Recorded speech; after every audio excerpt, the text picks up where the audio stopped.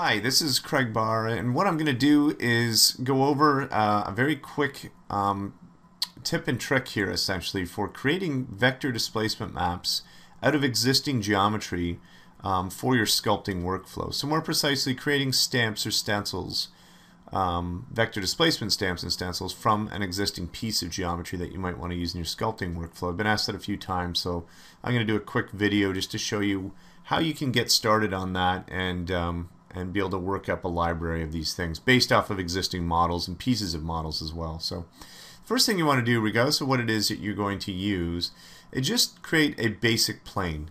And the reason why we're going to do this is we're going to create a displacement map from a piece of geometry, essentially, and that will be our starting point to sculpt with. So here's my little basic plane in here, and then I'm going to bring in a model that I want to essentially work with here. I'm going to just bring in this little car model. So this is an old beat up scrap car model, and I'm going to transform it to bring it, let's just select that and scale this guy. So we want to fill that plane. The plane here is essentially going to represent the background for our displacement map that we want to create in here. So I'm just going to transform this guy. All I'm doing right now is everything above the plane in the y-up direction is essentially going to be what we're going to capture on our displacement map. So that's fine. I'm just kind of centering it in the geometry, and that should do. We'll keep it about midway through the tires, and that's fine. So what I can do is just deselect that there. So I'm just using the transformation tools, the select move tools, to place it in there. Another thing to note, you're always going to be working in the Y up, so we are going to be working kind of bird's eye view from the top camera looking down, which we're going to switch to here in a moment. So your geometry, or the way that you want to capture it, you want to have it facing Y up, or kind of in the bird's eye view direction here as well. So while we're in talking about that, let's jump into the object list here. And if you right click on the cameras in here, any of these cameras in here at all, you'll see that you get a look through. So go to your top camera, select that, right click on that, and click look through. We're now looking through the top orthographic camera in there. And if we don't want to see this grid at any time, you can just turn your grid off with the display menu at the top here. So you can see for this, I'm using Mudbox 2011 for this here, but I'm not doing anything too crazy in here that's any different from the Subscription Advantage Pack or 2011, or something that you could use in Mudbox 2010 as well, or of course Mudbox 2012. So what I'm doing here now is I'm just positioning the plane to essentially fill up my viewport. And the reason why I want to do that is that we're going to use the screen space in here to render out a simple, quick displacement map out of this here. So a couple ways that we can do that. We're going to take a look at two ways that we can do this. If I jump into the viewport filters and hit screen distance, that's essentially like a Z depth or a Z depth preview within your viewport, and that will actually give us displacement. Right here, if I even did a quick screen grab off of that, that would work as a displacement map. So we do have a couple of options here. I could hit Save 16-bit Image and actually save this out with the way I've got my viewport in here framed. The reason why I'm dragging this over, if I turn this off here, is I want to kind of keep this square into this here. Now, I'm not getting too fussy with how accurate we need this to be. All we really want to do is grab that detail and be able to use it to start sculpting with in here. So I'm just going to create that, and then what I could actually do is go to the render window up here and use Save Screen Image, and if I click Use Screen Size, you'll see the width and height will adjust to that. Now I'm recording this at a bit of a smaller resolution for this video here, but you can actually just hit that to use your screen size to bring it into an approximate square. You can see we're not right dead on. That doesn't matter. And we actually can go into Save Image, and I'm going to call this my car DMAP. I'm going to call it 1 because we're actually going to do 2. And then I can save this in whatever file format I want. PNG, BMP, TIFF, JPEG format here as well. The key thing to note for this, let's just save this as a PNG for here. In doing this essentially, this screen grabbing or save screen image, I'm limited to an 8-bit image. Now this is important. An 8-bit image isn't going to give me as much depth or detail captured in my displacement map. So if you really want something quick and dirty, this is a great way to do it. If you want something with a little more accuracy, with a lot more detail, or capturing more of the depth of it, the best way to do it, and at this point you don't need the screen distance on, and in fact you don't even need to format your screen in here, and you don't even need to be in the top view in this, but you do have to do a few more little settings in here, is go to Maps, Extract Texture Maps, New Operation, and then select the Displacement Map function here. I'm just going to try to bring this into the view here so you can see it here. So I'm just using a displacement map in my Extract Texture Maps UI, and then the quickest way to do this is just hit on your target models for the low resolution mesh. That is what we're going to bake to. Hit all, add all in there, and then mesh 1 is my little car model. I'm going to remove that, and then my source models here as well, I can add all of them in here and then remove the plane. I should note, actually, before we do this, I'm just quickly grabbing this geometry to use this as a starting point. I can certainly, let's just jump out and show this here. I can certainly jump in to this model here and give it a little bit of subdivision just to smooth it out. It's not a bad idea to do that as well. So let's go back to our operation here. My extraction operation 1, that's going to get us right back to what we had set up. And what I'm doing is I'm taking my source model, which is the car mesh here. I've subdivided, so I'm going to take the top level on there. And then we're going to use the base mesh, or the target model is our base plane mesh, to bake that displacement map to. Now, we're going to do this quick here. So just with the search distance, hit best guess, and it's going to give you an approximate best guess based off of how you want to choose the samples. Because this model extrudes out quite a bit, or doesn't necessarily extrude out, but sticks out quite a bit from the plane, I'm going to use furthest outside for that. And of course, the locate method we're going to use for raycasting. Set your image size that you want to do this all the way up to 8K. Because I'm just using this as a starting point, 1K is fine. Anti-aliasing, you can turn that on if you really want to grab a lot of, preserve a lot of the details in there. And of course, if you want more details, go up in a bigger resolution map on there. Now, here's the interesting thing here is if we jump into how we want to save that, we now have all of the options in here.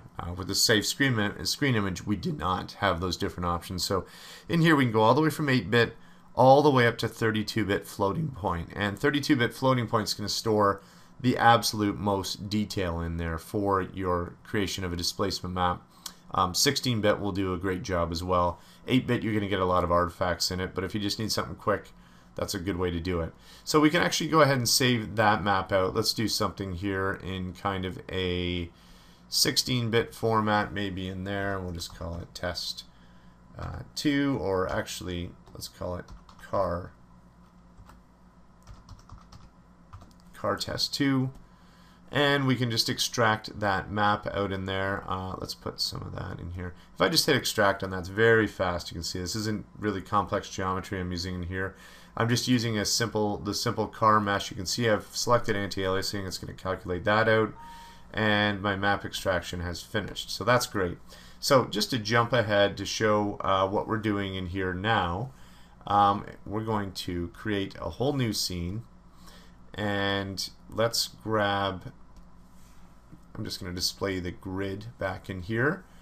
And let's go back and create a simple mesh, another plane. And let's show our results here that we have. So I'm going to put a new layer in there, and I'm just subdividing this up. So let's bring up some good resolution on here. I'm actually going to bring this guy up to about 1.6 million.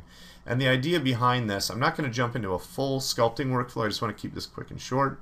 Is here I have a displacement map in here that I've previously rendered out using the exact same process that we just did. And with my sculpt brush here, we can set the strength of it. This will be fine, I think, for this. And the difference here with regular displacement and vector displacement are actually many things.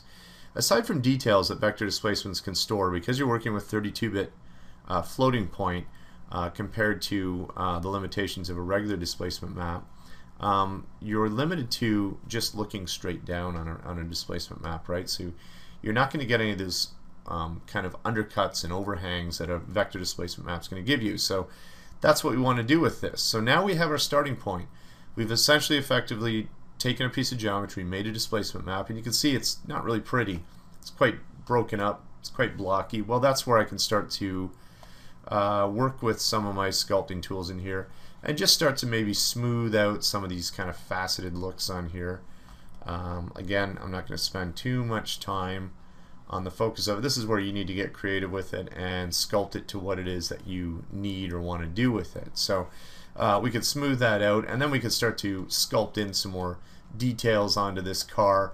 And then one of the things I did with this here is I jumped into the pose tool tray, and I was able to actually bend or warp the car over so that I could get some kind of overhangs and different things that a regular displacement map can't give me. And just to jump ahead, let's create a new layer. Here is my final vector displacement map, and just to show the result of this here, let's jump back to our sculpt tool, and I'm going to crank that all the way up.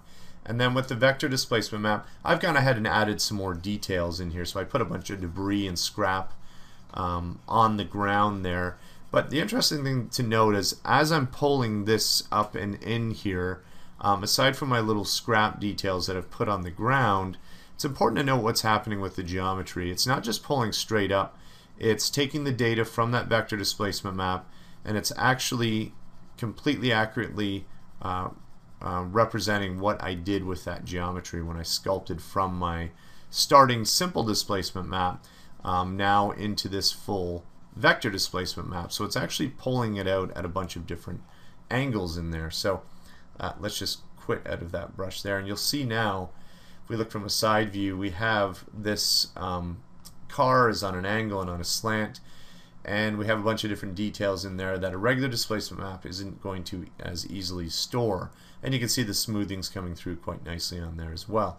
So we're actually able to get this car kind of these kind of pushed in bottom areas here underneath the wheel. So you can see that a regular displacement map is not going to give you this angled car. It's going to give you just a very boxed straight in look.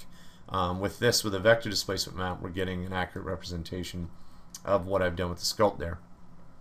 So I just, again, to save time, I've dropped in that vector displacement map to show you how this worked here. So that's essentially what the process is. Start with your basic regular displacement map and now start to sculpt it. Use things like the pose tools to warp it, deform it, sculpt up, get creative with whatever it is you want to do with whatever object you're working with sculpting, and then end up with your final sculpt here with some nice overhangs and different things like that. Now you want to store this as a map.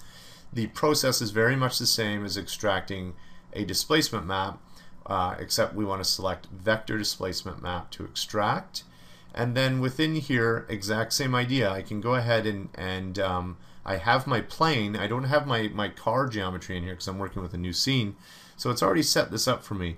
I'm using the plane at base level 0, and my source model here is the top subdivision level, which is level 7. We're going to leave it at that. And then because we're using vector displacement, it's not going to give me any raycasting option. It's just using a subdivision method to capture this. And then I can make it whatever resolution I want. In this case, I believe this image here is just a simple 1K. And then anti-aliasing is not a bad idea to keep it nice and smooth. Set your vector space for sculpting for a stamp or stencil. Leave it as tangent, that's fine. And then the nice thing is it's only going to give you the option for 32-bit floating point. And if we go in, you'll see we only have a TIFF or OpenEXR option there to store floating the 4 channels in there, the 32-bit floating point bit depth of that image. And then once you've stored that out, you can now start building a library up of these different things. So this is actually something I used for a trash monster creature where I relied on a bunch of different pieces of junk to hammer into his body to build it up into this way. So that's just a quick overview of how to do that, how to get to a vector displacement map from pieces of geometry. So take any kind of models that you currently have or old models that you want to use, and don't be afraid to break them up or chip pieces of the model off, and then you can essentially sculpt them into a form that you want to work with and store that as a vector displacement map. Anyways, I hope that was helpful. Be sure to check out the Mudroom blog on the Autodesk site on thearea.com, and hope to see you in there. Thanks.